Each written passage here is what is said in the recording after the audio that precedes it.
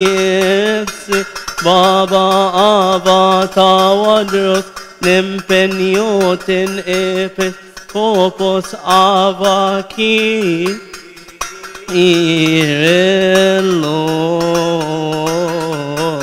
Ebsho Oy Saimo Nane Ikoe volente enenovi.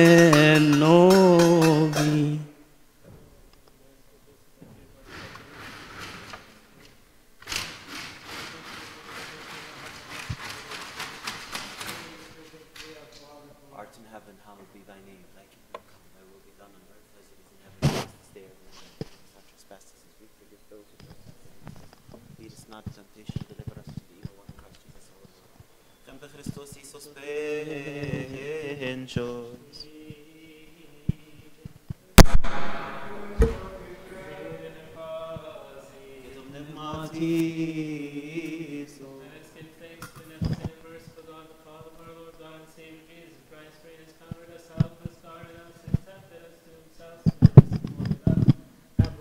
This hour, let us also ask him, the Lord our God, upon the Creator, to guard us in all peace this holy day and all the days of our life.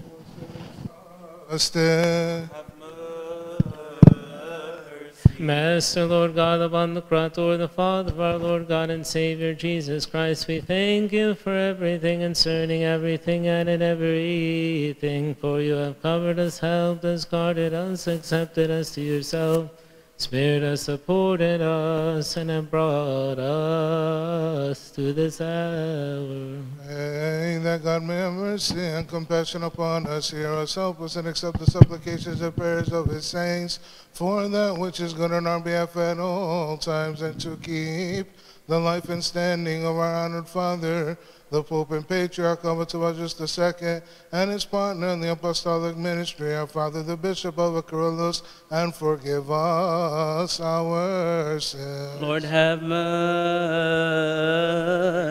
Therefore we ask and entreat your goodness, O lover of mankind, grant us to complete this holy night and all the days of our life in all peace with your fear, all envy, all temptation, all the work of Satan, the counsel of wicked men, the rising up of enemies hidden and manifest, take them away from us, and all your people, from this holy church, from this your holy place. For those things which are good and profitable do provide for us. For as you have given us the authority to tread on serpents and scorpions, and upon all the power of the enemy, lead us.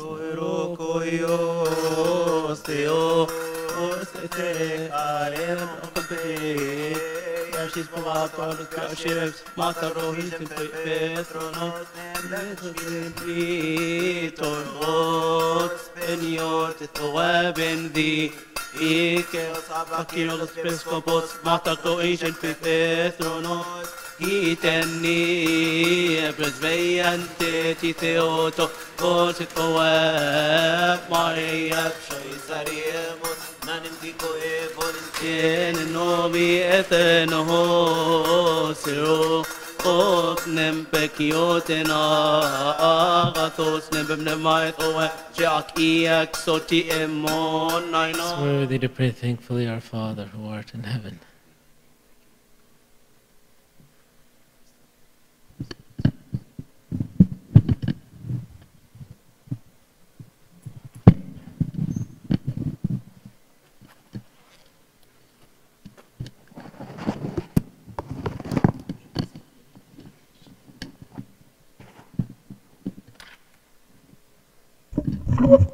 Before I just do a quick introduction, can we all move up? Why is everybody like, come on, it's empty seat.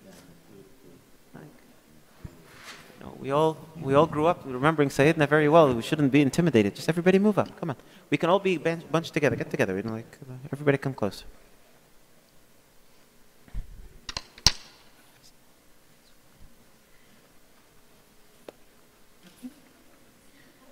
Of course, it's always a joy when we have Sayyidina and Kyrillos coming and visiting us.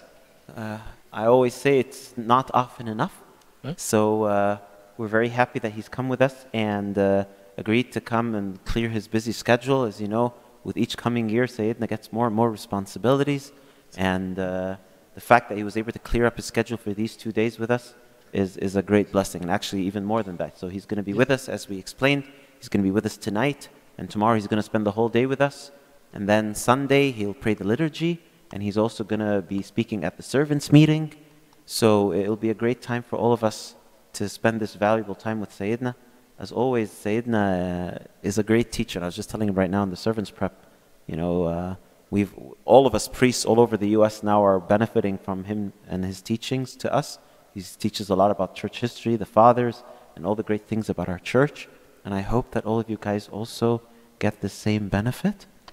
So I'm not really sure exactly what the schedule of today's topic within the adulthood theme. Is that still on? Or all right? So Sayyidina, let's thank you so much for gracing us. Thank you for the welcome. In the name of the Father, the Son, the Holy Spirit, and God, amen. May the Lord bestow upon us His grace and His blessing, now and ever into the ages of all ages, amen. I think there are so many talks in the next couple of days. Just if I start speaking about the wrong subject, let me know so we can adjust. No, but God willing, we'll speak about very interesting and appropriate topic for most of you. I know that a few years ago, this topic was on my mind for a good year because there are some things that's repeated. Yeah, I would like to see.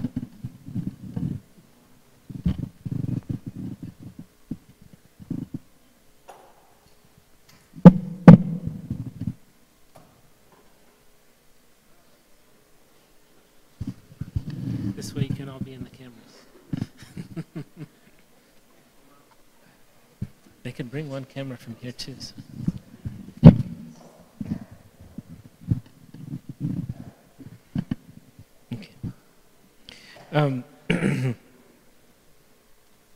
What do they call your generation now? Do you have a term yet? Are you Z? I thought they went to Alpha. You're what? You're Alpha? Okay, so 1996. So the interesting thing about this, like when we were growing up, they didn't have terms for generation. I think the first one is Generation X, right? X, and then they did Y, and then yeah, after the baby boomers. But they started to notice something in between the last two generations. It's something called micro-generations. Have you heard of this? That actually a generation is supposed to be a generation, 40 years, 50 years, or larger, right? That's why the Lord Jesus Christ said, these things will not pass away until this generation. Or take place till this generation passes away.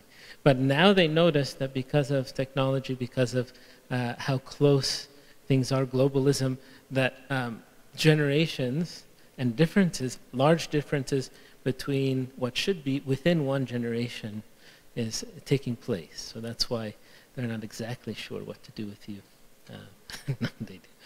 It's not your fault. It's the world's pressure on you. And they actually, what I tell a lot of the servants, and now you're starting to serve, is that the generations are getting smarter and smarter, and they mature quicker and quicker for the most part.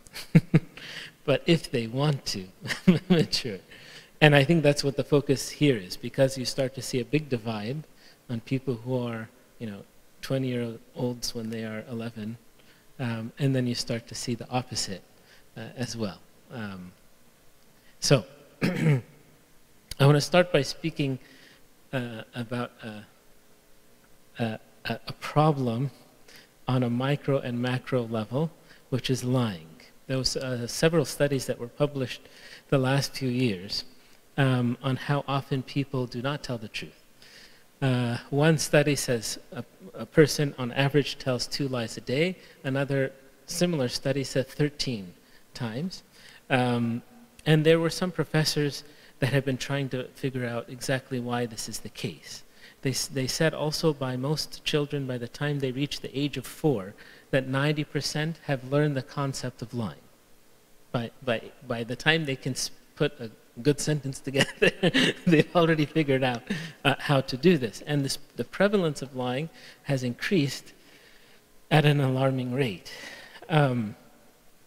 Some people, they did say that they do not lie at all, but they found even when they do surveys, a lot of people end up lying, and they admit that they lie to the people that conduct the surveys. Why would someone lie on a survey? And some people with good intentions, they want to give the answer that the person who's doing the survey is looking for, and they kind of respond in that sense. So most of the people lie some of the time, and few of the people lie most of the time. But in general, we find out that this is very common. What do we lie about? What do you think? Is it on here? I don't know why they're sitting. Huh? What do you lie about? Okay. What's at the top? Just trying to answer that. Trying to. How old we are? Yeah, some people lie about age. Some people lie on their resumes about their experience, their interests. I know some people, they would change their resume depending on who they're applying to make it seem like that they are better suited for this organization. We rely on our relationships. They say by the time you meet someone new, within the first 10 minutes, most people lie 2 to 3 times, because you're trying to, or exaggerations, whatever you want to call it, to try to put their best foot forward. And again, when we come to ask and say why do people do this, we lie to people that we care about as well, friends and family, so probably not to upset themselves, or to try to make ourselves look better, to try to be nice, avoid confrontation. There's a lot of protection here that we do. But in this list, do you notice a common theme? Like should I ask you more questions? So you can, this is the college group. Do your professors ask you to answer questions, or do they just lecture? Clickers? We didn't have clickers. It's something new. Is it? How many choices do you get? Because next time I'll bring clickers. That's the key. But you don't talk normally, because I remember we could be. Okay, which classes do you talk in?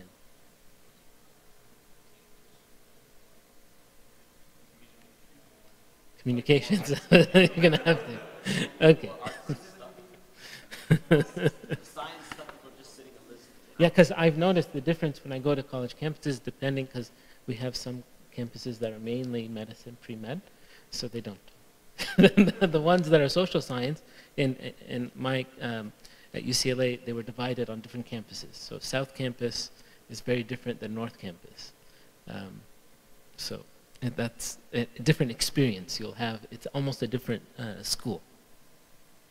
But what's common that you'll find about this? Usually it's about us more than about other people. We lie about ourselves for our own benefit.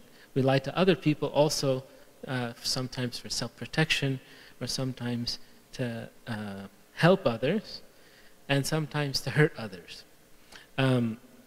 So these are all the different reasons that people may find to lie. But I want to speak about what's related to this, is that sometimes we lie to our own selves. And it's much harder, or much more difficult thing when you're talking about lying to someone else for our own benefit, and lie to myself, or to deceive myself. Why would someone want to deceive themselves?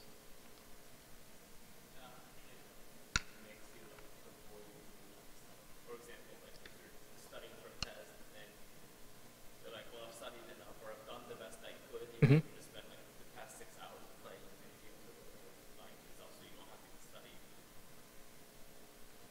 Sorry. Continue. So let me find it. I think I put there's an updated one. You're not getting all of the... a higher self-esteem, but if you're deceiving yourself, how does that work? Because technically, when you're deceiving yourself, you're not really conscious about what you're doing, but then you are. Like, that's the whole point of self-deception. You kind of lose the sense of your own reality. But why would someone do that to themselves? Yes, about, yes, yes.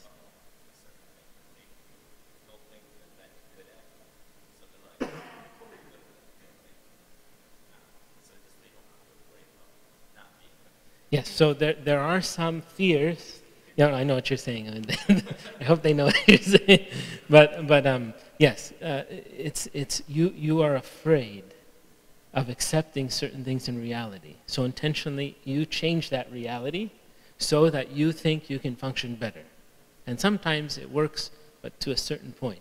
And I want to talk about, we'll share with you a few different scenarios when we do that and why we do that. It's as old as Plato. Plato lived a long time ago. But it also comes up in different ways. This habit of self-delusion, which they call it the worst type of habit that you can have. There's different ways that we lie to ourselves or deceive ourselves to make us at ease that we know what we're doing, we're in control, we understand everything, we are right, we are correct, and other problems are related to other people.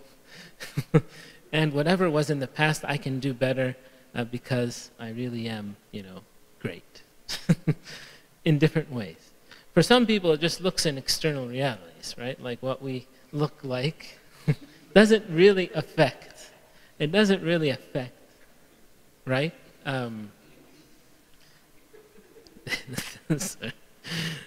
There's different types of deception. There's a physical, wasn't that funny?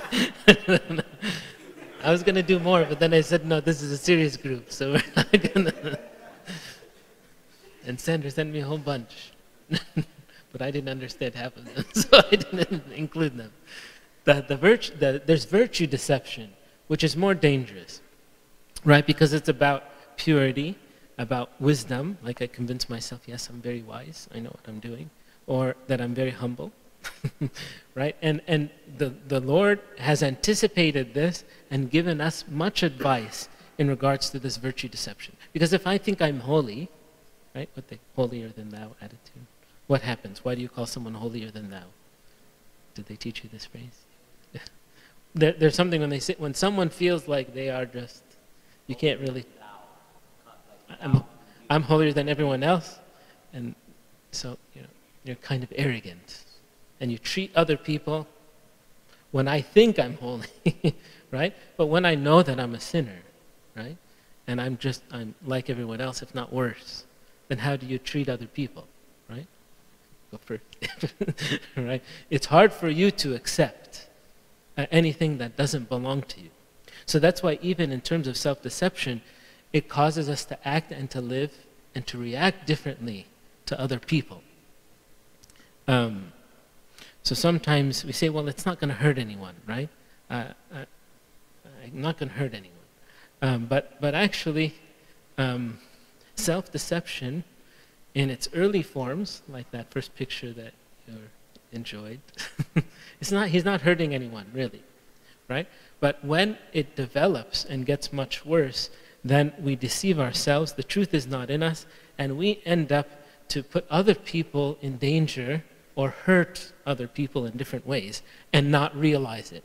That's why I think this part is very important for us to understand who we are.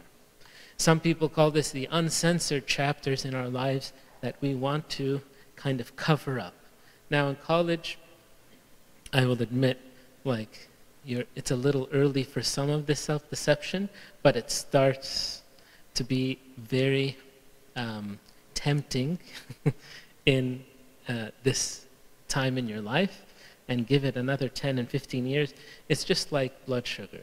If you have controlled it very well at a young age, so you have formed the good habits, right?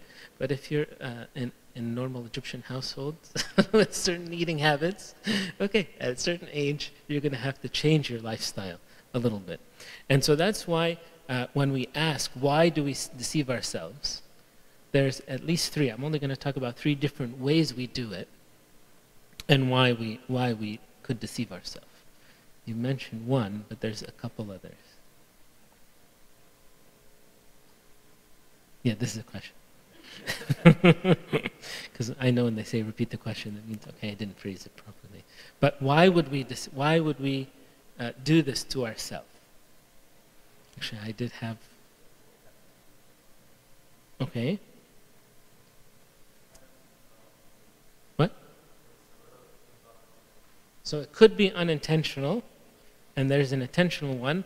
Let me make it easy for you, just because we're going to have to explain these and a little bit more and elaborate. There's one when I redefine what truth is completely. We'll speak about that.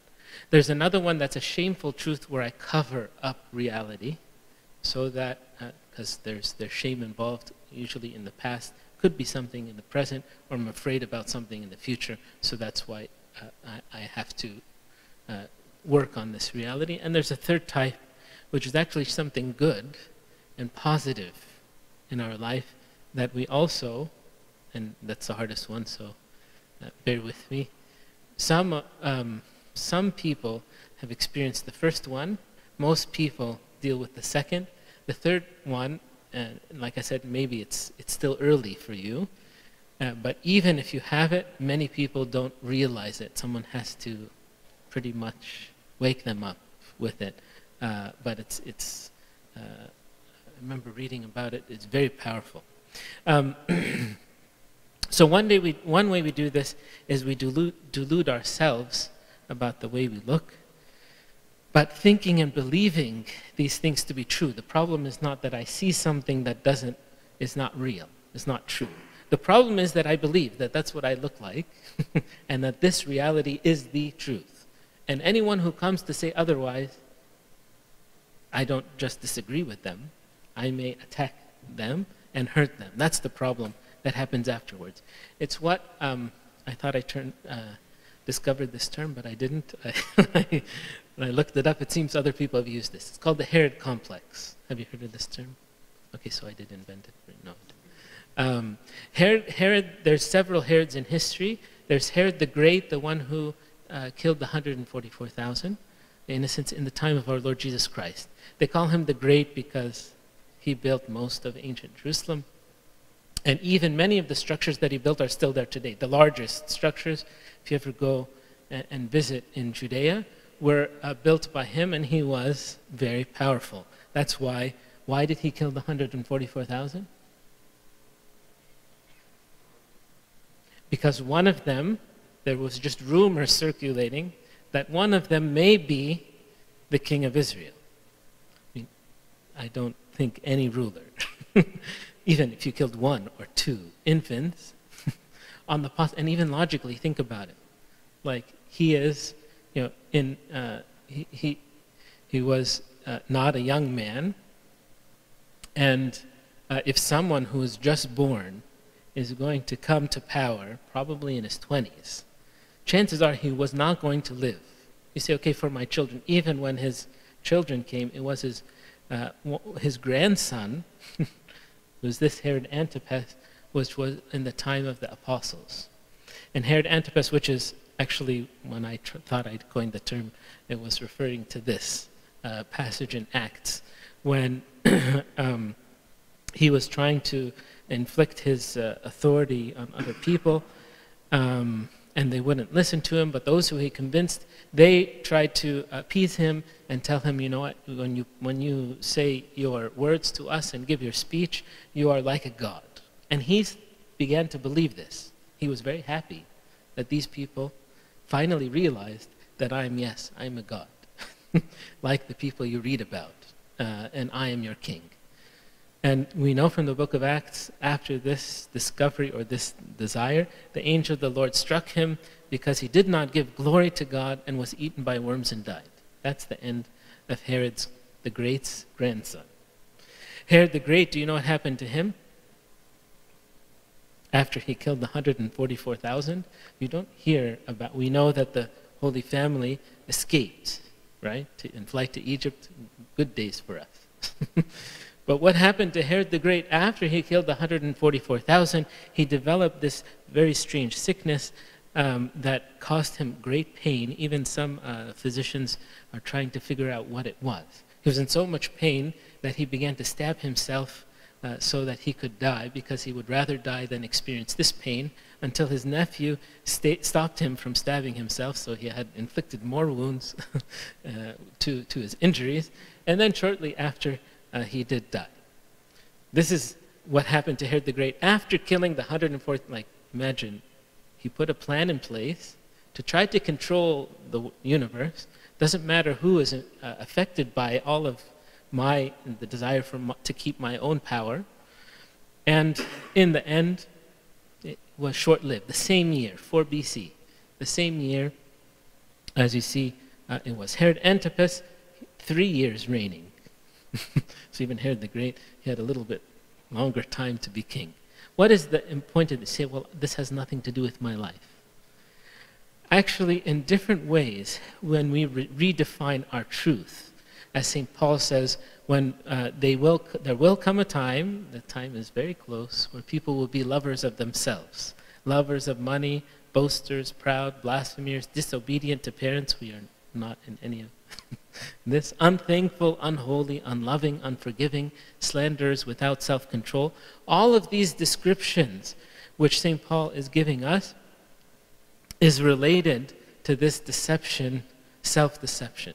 Because all these people are not consciously, if you say, no, you love yourself, you say, no, I don't. I just, take care of my things. I'm not proud. I don't blaspheme God. There's just some things I don't believe in. They'll have an excuse and response for everything that we may, or someone, or God, or the scripture may tell them that this is true, but they will not be able to accept it. That's why what happened to Herod the Great and his grandson was there was no one else to be able to affect or influence them, so God and the angel of God, they took action. Just like, I don't know, what St. Paul is describing, the Epicurean philosophers, when it's mentioned in the scripture, eat, drink, and be merry. There are some people in college campuses that this is their motto in life. Just enjoy life. And because that's what life is about, right? So they have recreated their own. One time I had one of the youth, and I was new servant, so I said, why don't you, how come you're not coming to church? Why don't you? He said this phrase, eat, drink, and be merry. He said, isn't that in the Bible? I couldn't believe it. He was serious. So I told him, do you know the verse that comes right after it? He said, you fool, for this day your soul will be required of you. So he took the verse, and yes, it's a verse in the Bible, but it's half a verse in the Bible. Or what the devil did to the Lord Jesus Christ in the Mount of Temptation, he's quoting scripture, but he's he had deleted and twisted the scripture. So even when it comes to the Bible, that there's a redefinition even of what is in the Bible. And this is not we're not giving apologetics. I know Abuna wanted me to speak about apologetics. But even now, when sometimes the Bible is very clear about a certain subject, and it could be about anything, I'm not just only talking about the social subjects, but it's very clear, and then people will make the Bible say the exact opposite because that suits their privilege. And we're like, that's how can someone rationally, and why even do this? But this is what we are dealing with when we redefine truths, or to exchange the truth of God for a lie. Like, the truth of God is very clear. I will say, no, this is not really what the Bible means. And I will redefine the truth to suit my own principles. And usually when that happens, because it happens to some of us, that's when we stop reading the Bible, because the Bible doesn't make 100% sense, or it's not really suitable for this generation, or it's meant for a different time and a different people. But I understand what God wants from me, and I understand how God will judge me. What Isaiah the prophet said, those who call evil good and good evil. what St. Anthony said, it's that they will turn everything upside down. And the people who are doing good, they will be the odd ones. Whereas before, the people who are doing something wrong, everyone is like, what are you doing? This is wrong. This is not what God wants from us, and it's very clear. This is the phrase that St. Anthony said. So they will go mad, and they will see someone who is not crazy, and they say, what's wrong with that person? So these are the times. This is the Herod complex, which is very dangerous, like I said in the beginning, because usually it ends up in inflicting pain or authority on other people in a very difficult way. The second type, which is the most common, is the shameful thing. The shameful truths, what we call the Adam complex. I didn't term this, but that's what is the most common, where we feel that the truth is so shameful that we have to lie and deceive other people to cover up something that we have done in the past. To lie about that or what is existing in the present, so to prevent something that we anticipate in the future. It's also what you take in psychology, something in psychology. Projection. What's projection?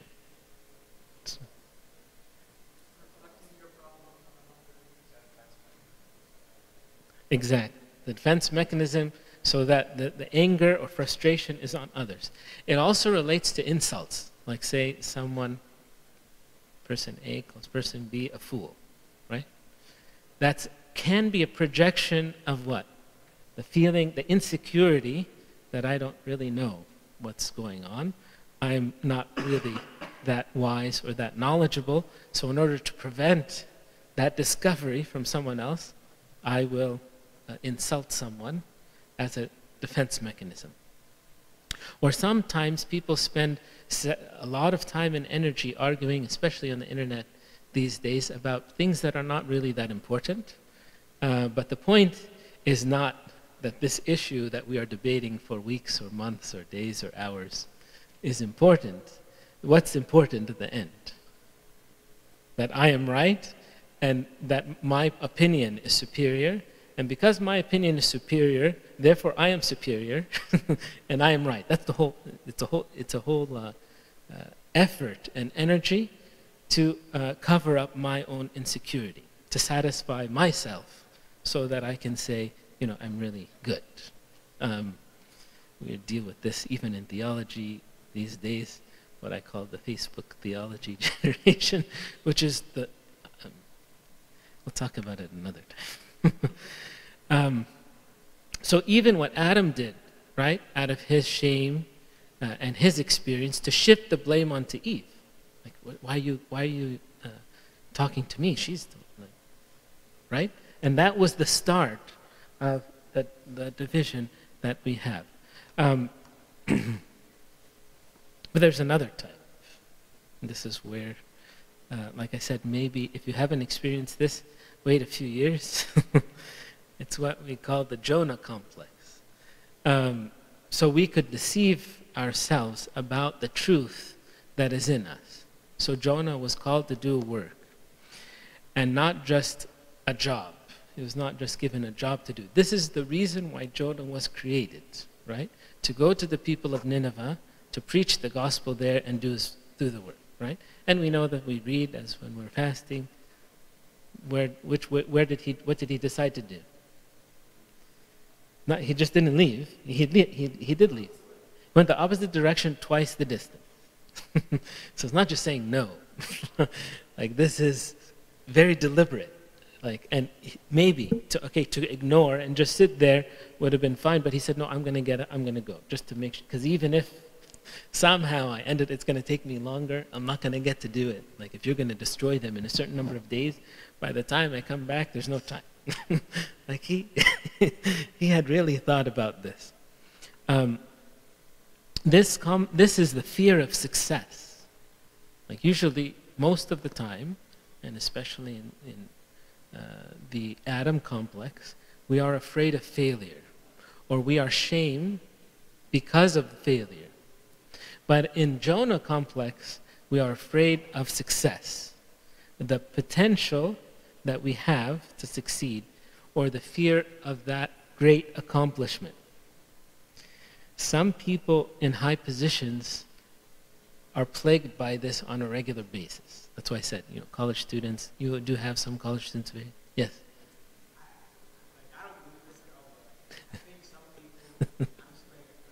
Devil's advocate.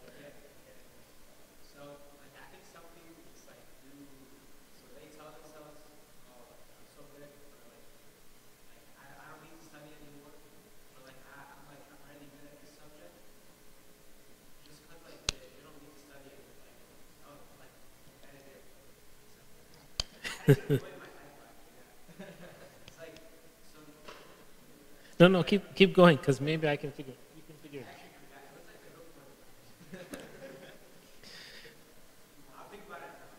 out. Okay.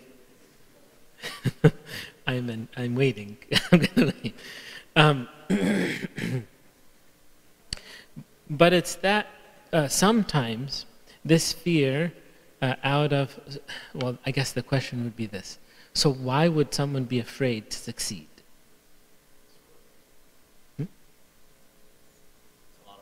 It's a lot of work. There's a lot of effort. Jonah, it's easier to sleep in the boat, go on a cruise, than to go preach and fast and pray. Yes. I don't know if this would really apply to the story of Jonah, but I think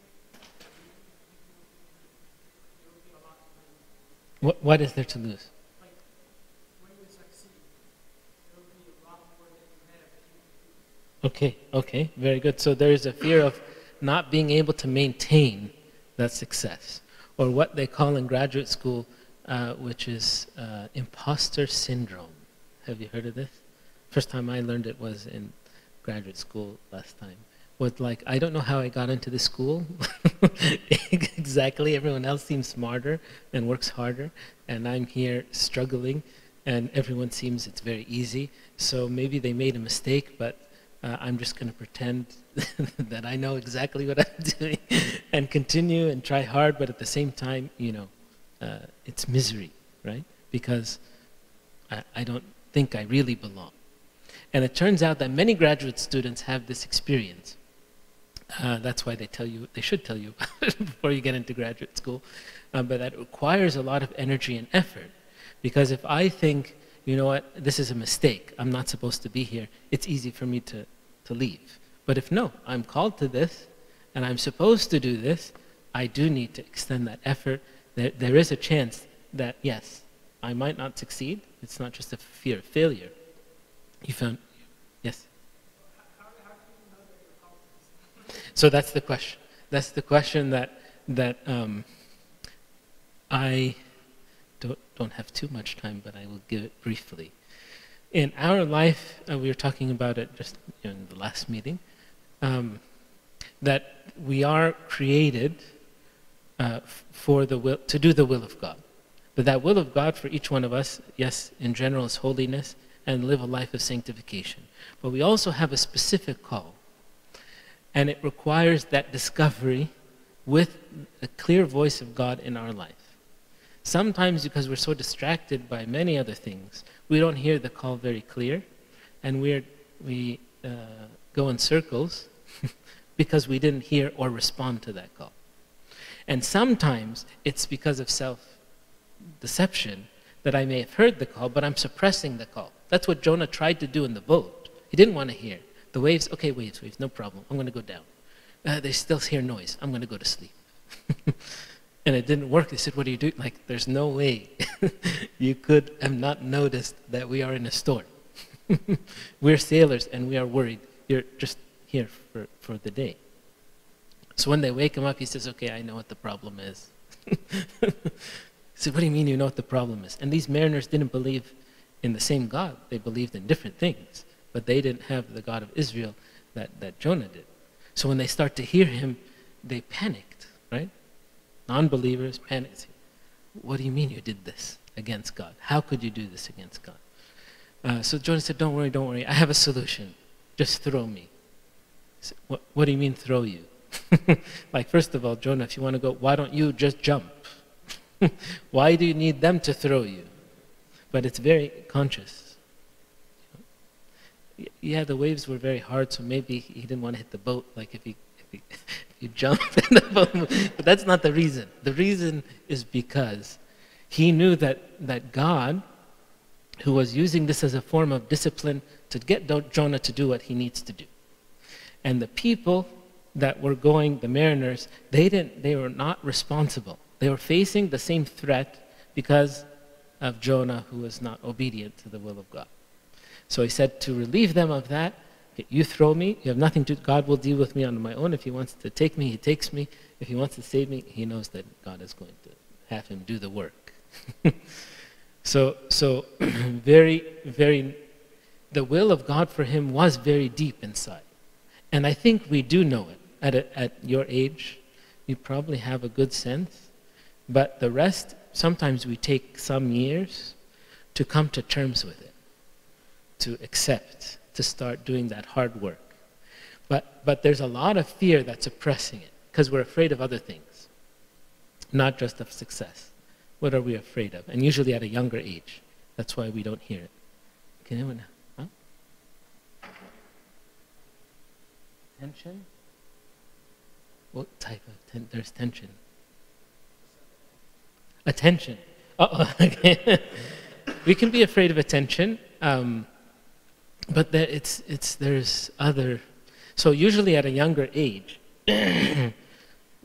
when we know the will of God, or when God is calling in this way, like we were just talking about St. Paul upstairs, everything in your life changes, including for him. So for him it was his name, it was his occupation, it was his family, it was the daily life, it was how he would die. Everything changes. When you're young, it could be your friends, right? When you want to go to church more and serve more. But my friends are here, my life is here. They'll be like, no. This is, God calls you to these things, not to those things. Say, but I don't want to lose all of these things, right? Not just time and energy, but what if they know, like really to follow the will of God could be drastically different than what I'm working on right now in my life. And it's that shift, that change, that sometimes is too devastating for us. So we'll postpone or ignore or reject. And it's not just for the apostles, just for the bishops and the priests, but it's for all Christians, because it is standing against the world. And how we stand against and how we do what God wants us to do, that's what I'm saying. That's why it's so unique to each one of us. I can't give you an equation. It needs a regular relationship to unpack all of those things. The first question you ask is why? Why me? Why not him? Why not her? Why not later?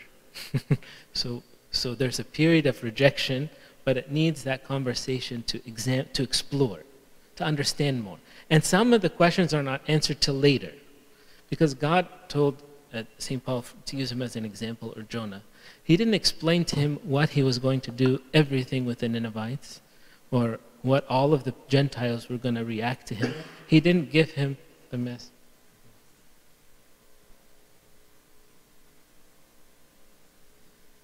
So not all of the answers are given to us.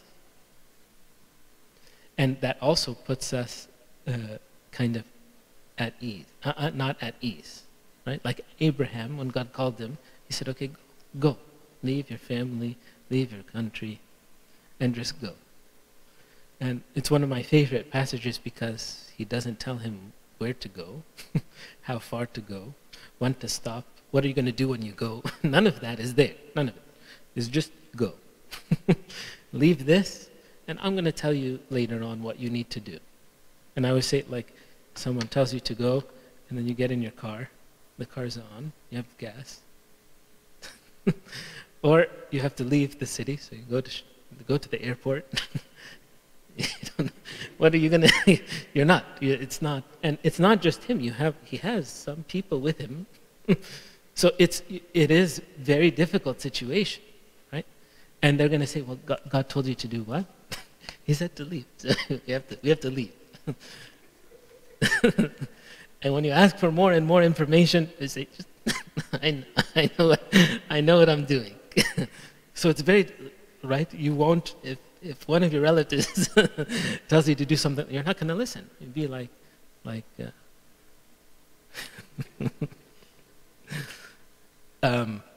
so we sometimes ignore the will of God, and sometimes, even in the interim, we waste time and energy.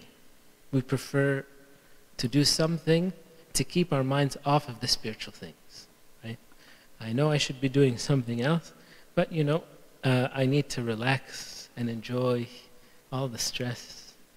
I always say in college, if you think you have stress now, wait a few years, you get into graduate school. In graduate school, you think it's just wait till marriage, and wait till children, and wait till finance, and wait till, like, there's so much coming, not to make you feel very overwhelmed, but to see really, like you say, remember the days in college when you had hours. Yes, you didn't sleep much, but that's because you didn't want to sleep, and you wanted to do different things during the day so you can stay up at night and study. But life, when it calls, there's a lot of things that we are not focused in our call and our mission. You say, but I still haven't figured it out yet. Right, because it needs some time to invest, to be with our Creator, to hear that voice. Because we could be asking for a lot of things that are not really that important. They seem very important to us right now. But we also need to spend more time investing on asking God, what do you want me to do? And sometimes for many years in our life, that is the question. What do you want me to do? Not just with this problem, but with this picture. Sometimes you will be very spiritual and you say, okay, I have to decide for the school, I have to decide this, marry this person, not marry this person, what to do in this problem.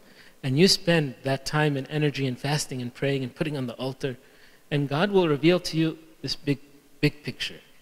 You say, but I'm not talking about the big picture. I have this. He said, yes, I know that problem. That problem we'll take care of, but I don't know the next time I'm going to get for you to be this focused and with me. So I will reveal both. Yes, you remembered? No, I was actually talking about that sometimes about like what God showed you and stuff. Mm-hmm. So, and then he told me a story about a monk that was Asian. He was like he was very holy, and then I forgot how it was. You know the end. I know you know the end. They told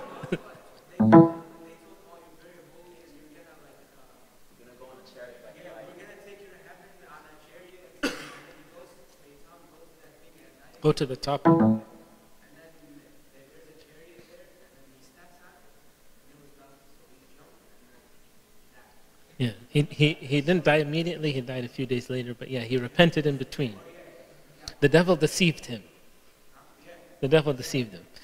But that story they would tell to the monks, because when we are trying to assess the will of God, we have to consult with our father confession. He hid this because the demon who deceived him, he told him, don't tell your father confession. He's going to tell you, no, don't come with me. He's going to be jealous because you're going to tell him you're going to heaven. He wants to go to heaven. He's not going to let you do it. So don't tell him. So they would use this story. This happened, and it wasn't one of the monks. It's a true story, and they recorded it. So it would be an example. It would be an example to the monks and to us how that we use the guidance, spiritual guidance, in assessing what is God's will. Especially if there's an angel or appears to you and tells you something about the will of God, double check. Because I know many times we will see this and we'll verify, say, yes, this seems, yes, clear. And many times we're like, no, this is not God, fast or pray or do this, and then it goes away. So if there's a vision, let Abuna and Abuna know, or one of the spiritual guides. But normally, there's different things that we do to hear the will of God. Other people, after a while of wasting time and energy, they just go into the blame game. And they will not happy with their life and their condition because, why? they are unfulfilled. Why are you unfulfilled? Okay, maybe it doesn't happen in college. After some people in college, some people in graduate school, some people after you have the career, you're like, this is what I was working for 20 years. So there's a lack of fulfillment. The reason for the lack of fulfillment is because I haven't been answering that original call. And I won't have that joy. It will be more in frustration, rebellion, defiance, sometimes in fear, or being a slave to someone or something else. And the important thing is that how we get out of this blame and this pit is by following, this is very easy, following that call and that work that God asks us to do. As St. Cyril of Alexandria says, even for the desperate, stubborn, and completely in the grip of obduracy, or going against something, the Word of God is quite capable of succeeding in forming attitudes and persuading people to learn the things that make a person wise. The Scripture is very powerful, and God is very capable of helping us and lifting us no matter what state we are in. Whether we are like Herod, whether we are like Adam, whether we are like Jonah. Because the important thing is how to discover the truth. Because for self-deception, it's a prison that we have imprisoned ourselves in. And instead of being kings and queens and free with the power that God has given us, we become pawns to a false reality. And that's the problem with what happens. Usually in this, there is a lot of negative self-talk. Have you heard of this? Psychology? Yes? Not yet? Okay. The negative self-talk, which some of you, and it usually happens when you're young, very young, right? I'm not good enough for this, I'm the worst person, I'm going to fail, other titles that other people have told us, or sometimes people are telling us the opposite. When someone says something good to us, what do? Yeah, and what? Yes, it's not really true. I know the truth, I know I'm really bad. And 100 people can tell you, it doesn't matter how many times or how many people. And so that's why this is part of that inner destruction, inner prison that happens to us. And we won't be able to find what God's will and call and the goodness if we imprison ourselves in this way, right? Because God is speaking, even sometimes strangers will tell you the truth. And especially if you're escaping from something like Jonah, God will send you many mariners, many people to say, well, why don't you just do this? Very simply. Because God speaks in many ways. So this type of negative self-talk needs some work and needs some correction, not just by positive self-talk, but also how to reframe and reassess the truth. And for us, like in order to become mature, which is the main focus I think we'll talk more about tomorrow, hopefully, it's really understanding this light. Because I know like it's early for some of you, but this call, what Jonah was afraid of, was the best thing that God had given him. And he was afraid of that. That's why no matter what he did, you ask him after you have an interview with Jonah, he's with us, you tell him, okay, I need to know, what is the best time in your life? What day was it? Do you know what he's going to tell you? I'm guessing. What was Jonah? If you were going to ask Jonah what was the best day of his life, what do you think his answer would be? Outside? Maybe. Second day, I think. Second day. Why? First day is misery. Third day is salvation. But the second day is where he has the hope of salvation. It's where everything becomes clear for his life. He begins to understand how sinful he is. He was self-righteous, right? he was living good. He loved God. That's why he's the man of God who's called to do the will of God. He made some mistakes, but he couldn't acknowledge it. The second day, everything becomes clear. And he said, all of this, he said, you could have killed me. You could have picked someone else. That you had the mariners. He began to put everything together and began to realize, he said, well, what am I doing? And he said, I will. He knows he was going to leave, and he said, I'm going to worship. He said, but you still have Nineveh. He said, no, I will worship in your holy temple. I know, because this revelation that this is what God wants from me, it happened to him, yes, it's sometimes in the lowest time in your life, and the lowest place. He was in the bottom of the whale went all the way down. No one else. No one to distract him, no mariners, no family, nothing. And I think that was why for him it was very special, very unique. Did he learn everything? Like, okay, after he went to preach, very good. The people can. Why did he stay around? Like, he could have taken a boat or found another fish. I don't know. Like, why did he stay? He felt proud. He wanted to see the city destroyed. He wanted to see, he wasn't waiting to see the fruit of his labors. He wasn't working. He said, I did the work. Okay, this is my goal in life, and I did it, and I finished. Now what do I do with my life? This is also what is some people, the fear of success. Well, what do I do next? You have to keep doing something better, because what is your challenge or goal in life? But Jonah's problem was still within him. And that's why the book doesn't really end, right?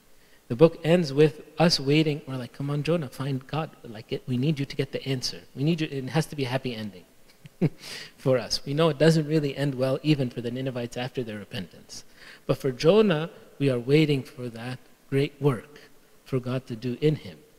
And it's meant that way because the people of Israel were rejecting others from the way of salvation, and it's meant to be open so that when the Lord Jesus Christ comes, that we see him for the salvation for all. That's when Jonah's like, yes, this is the day that I have been waiting for. This is the day the Lord has made. So for us, we need that. Like I said, some people, when they say, okay, well, I want to find. How do I find right now? I need to find the will of God for me. I said, okay, take 3 days. Find a boat. No, don't go on you don't need the boat. You need the fish, which is seclusion with God in prayer and in fasting and in meditation with guidance. And usually we focus on Psalms but this is the work we have been setting up for some of the usually graduates or college graduates, so that they can have these 3 days, but we put certain focus for each day. And the idea behind it is that we have to take time away from everything and everyone, just with God to hear his voice. I expect maybe some people will get it in a few hours and some people in a few weeks. But in general, when we leave everything to hear, like we will not leave open and say, well, I didn't get anything. We used to do it in larger groups, and then when we find them talking to each other, we say, no, you ruined. Because there needs to be a time of just direct communication with nothing else. When you see that the other day we were reading about St. Basil and St. Gregory, and they were talking about how they went to Pontus. They would take retreats there. And St. Basil was complaining the first time how loud it was in the city and how much noise and distraction and hustle and bustle is in the city. And I began to think like this. They didn't have anything after sunset. And even for us, we were giving, like, even you don't know how much noise is when you are sleeping, how loud it is. Until when you go to a place like this where there's nothing, there's no cars. He was complaining, like if enough people walk by, it will be loud. Like where we have in our abbey, if a car goes by, I'll wake up because it's that quiet. But for them, like I said, that type of quiet, that solitude, that reflection, we need it in our dialogue and understanding with God. And if we don't actively, intentionally make this time and effort, we'll be like wandering and confused. So you want to find, the difference between adults, successful adults, and young adults, is them knowing and understanding what is their purpose, their mission, their goals. And that's why, if I understand, I'm here for this, right? They will be very focused. And if something comes outside that, be like, doesn't fit. If something is somehow related, we say, yes, this is important. And so for us, in our journey then for tomorrow, we'll try to go quickly tomorrow, but how to reach that so that we can find the understanding for our lives. Glory be to Him now and ever into the ages of all ages. Amen. You have no questions, right? I'm depending on what's like the answer to that question.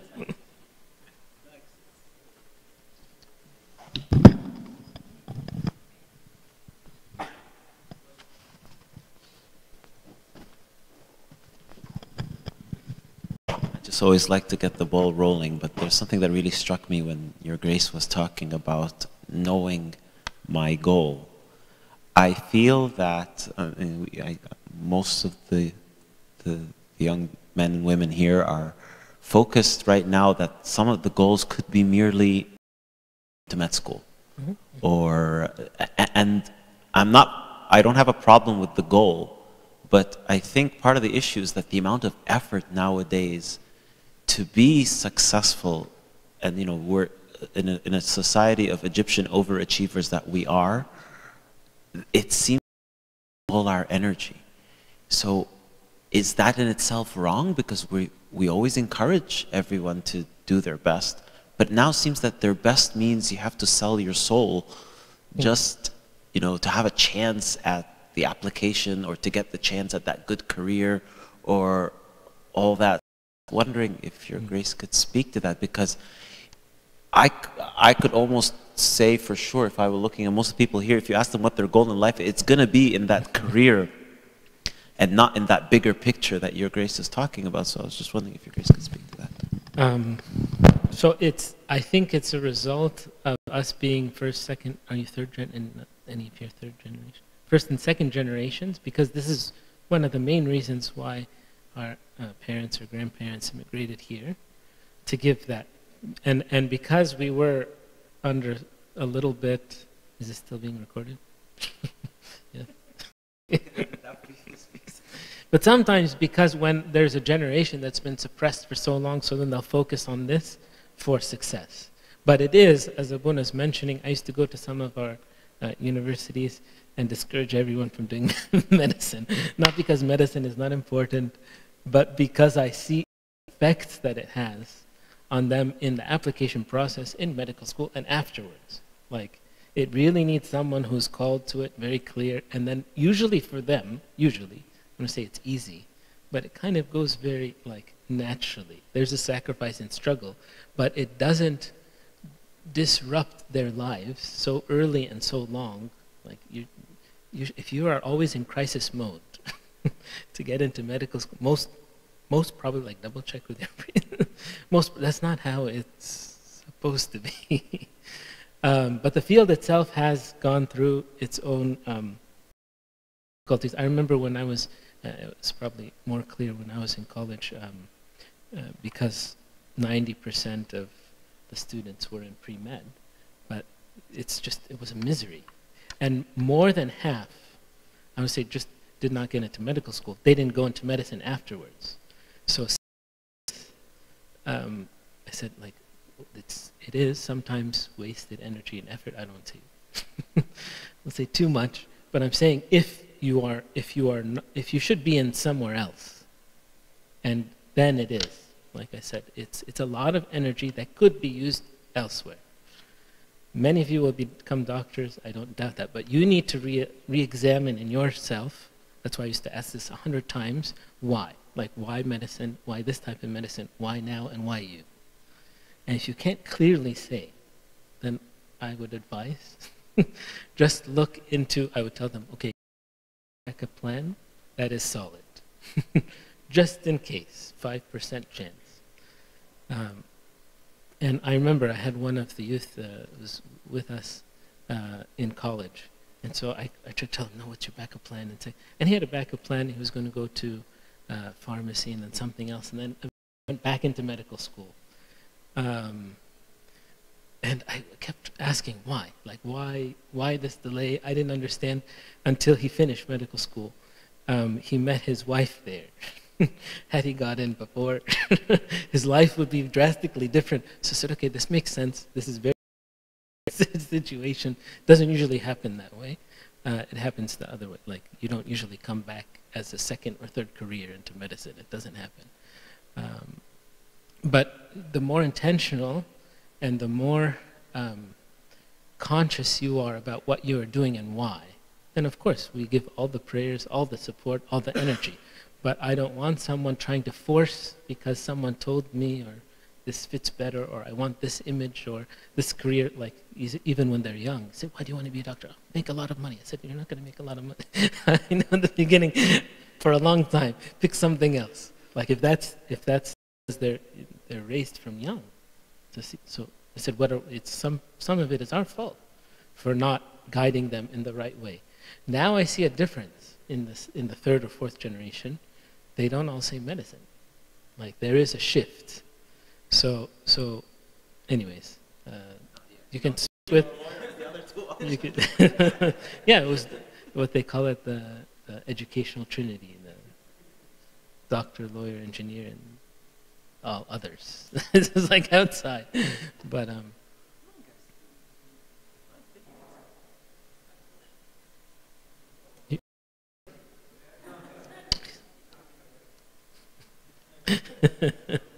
we're not going to leave it till tomorrow. That you tell us the one. Oh, so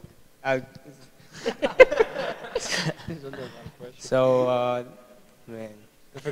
So you kept saying fasting and prayer, like during the whole like sermon. So like I would like to be good, to better yourself, you have to fast and pray. Especially, so there's something very intentional. So sometimes we fast and pray, but not with intention. Because it's Wednesday, today's Friday, we're all fasting, we pray Gbeya, we're supposed to pray. But sometimes we don't pray with the intention, not that we're always asking God for something, but say if I'm focusing on virtue, I'm focusing on God's will for me, I'm focusing on the greatness of God, but that my prayer is focused. And usually when we are discovering or searching for the will of God, that's why I used the example of Jonah and for Moses, that fasting there is a special fast for discovering the will of God. That's what I'm speaking about. So when we pick those 3 days, if the timing is right, I usually tell them, okay, let's focus Jonah's fast on this. If it's in between a fast like now, okay, we'll dedicate a special fast. And one of the youth, he said, okay, I'm going to go. And we set the time, and we had a special monastery, and he went. And then, so I called to make sure he was on the way. And then a couple hours later, he called me. I said, you know, how can you call me? Like, they don't allow phones in this area. I said, did you get lost? He said, no, I found it, but I left. After I said, why did you leave? He said, it's too quiet. I couldn't, he couldn't function. He wasn't prepared well enough to spend 3 days. He panicked, he left. But he still found the will of God. But what I'm saying, sometimes we're not ready to really start to have that special time with God, because if you do it correctly and really leave everything, it's life-changing. And it's something you will remember and keep for the rest of your life. And that's why I said fasting should be part of that. Yeah, so like that was just like really just the same. Like my question was that like, can you like I know they're important, but like you should always fast and pray. But can you always do like other things than fast and pray? There are other things, but we added But fasting and prayer is part of our life for the rest of our life. But there's many other things, like whether it's reading and scripture and spiritual books, whether it's exercises that your Father Confession or spiritual guide will give you to do, memorizing verses. There's a lot, but they're directed, like even the readings and the exercises are directed for what you are experiencing, what you are going through now. Does that make sense?